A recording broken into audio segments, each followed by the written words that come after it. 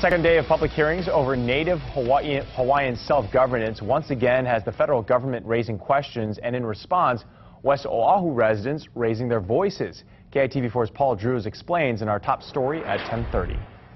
Ever since Hawaii was illegally occupied, Hawaii has now turned into hell. It's turned into a hell.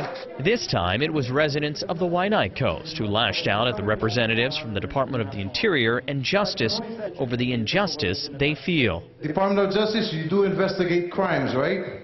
There's a crime that committed upon my people. The crowd not only had comments over the wrong they want righted, but had some questions about the federal government looking into being a part of the Native Hawaiian community's governing. Why do we need your federal recognition to know who we are and identify who we are?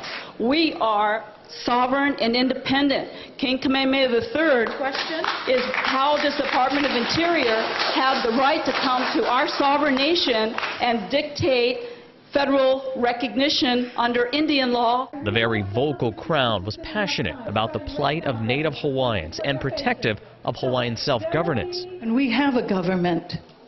Our government is established. We just need to have you, Kalakamoli, step up and take the responsibility to take care of the person in front of you, to the left, to the right, and behind you, and stand united. On this night, they stood together with tough talk for the federal government. Everybody making us scared, yeah?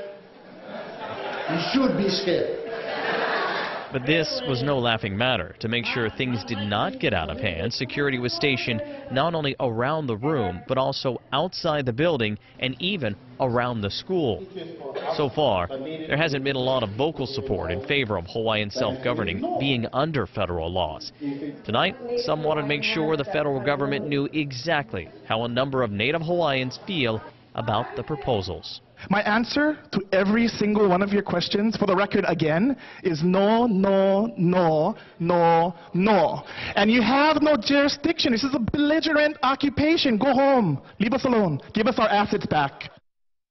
Now, representatives from the federal government did try to explain some of the benefits of having a Native Hawaiian government under federal law. Other Native governments are allowed to include or exclude people, languages, even religion as they see fit. But some tonight pointed out they were more concerned about the federal government's record of mishandling Native American rights over the past 200 years.